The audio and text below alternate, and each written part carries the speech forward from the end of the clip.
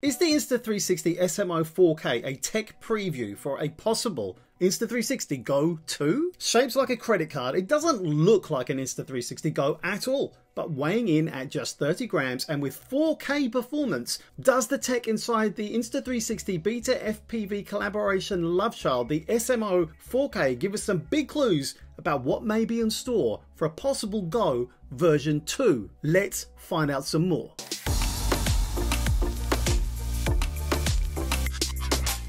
Developed to use with FPV drones, the SMO 4K has one of the key Insta360 features that we have come to know and love: flow state stabilization, allowing FPV drone pilots to get ultra smooth video using Insta360's mobile app or desktop software. Think of it as a stripped back action camera, or as a naked GoPro as some people call it. As well as a step above the usual maxed out 1080p that you get with an FPV drone camera and the Insta360 Go, the 4K you can get with this device also has a new ultra wide field of view option that removes distortion from your shots. And it has a 4K capable 60 frames per second 12 megapixel sensor. Combine that with a 100 Mbps bitrate and crispier space-saving video using the H.265 codec, and I'm starting to get quite excited about what this might mean for a possible Go version 2.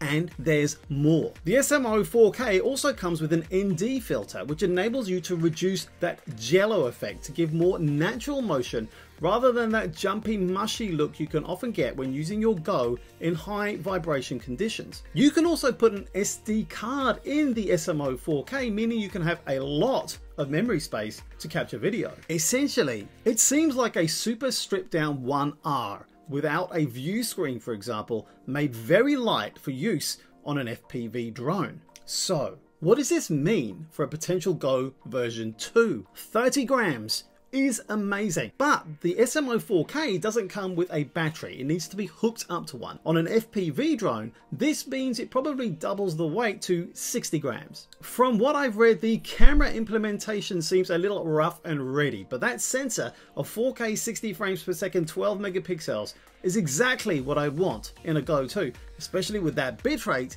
and using the H.265 codec. I'm not holding my breath, but I am holding out some hope that this camera gives us a little insight into some good things that come from Insta360 in the shape of a Go 2. However they shoehorn that into a tiny little body, who knows? What do you think? Have a chat down here below so we can swap views there. Cheers all, be sure to subscribe for more from me and check out this video too. I think you'll like it. Applaud, share, like, so do all the things. I'm Saab Johal and laters in it.